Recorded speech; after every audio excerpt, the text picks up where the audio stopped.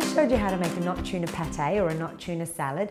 You can use the exact same technique to make a nut butter, but what we're going to do now is make a nut milk. We've got 1 cup of soaked almonds right here. I'm going to tip those in the bowl. I'm going to top them off with 3 cups of filtered water. Now you can use between 2 and 4 cups depending on how creamy you would like your almond milk, and all we have to do is use a ladle to ladle both the water and nuts in even quantities into the Optimum 600 Big Mouth juicer so we get nut milk.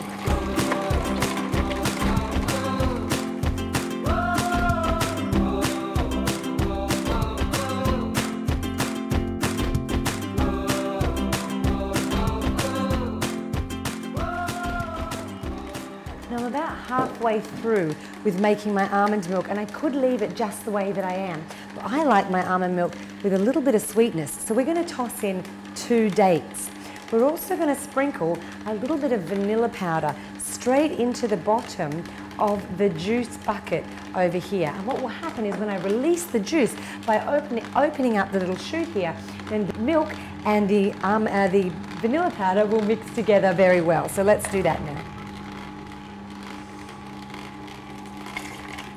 I particularly love making almond milk, though you can use this technique with any kind of milk. The reason why almond milk is so good is that almonds are the only alkaline nut. So this is a nice alkaline milk for you to consume. It's great over your breakfast cereal. It's really good just as a drink. You could add cacao to it and make a chocolate milkshake. So loads of different options when making your own milk. So you can see here that the jug is nearly full, and I'm going to release our beautiful creamy milk straight in and pour the extra liquid in just to wash any pulp through that's caught around the auger.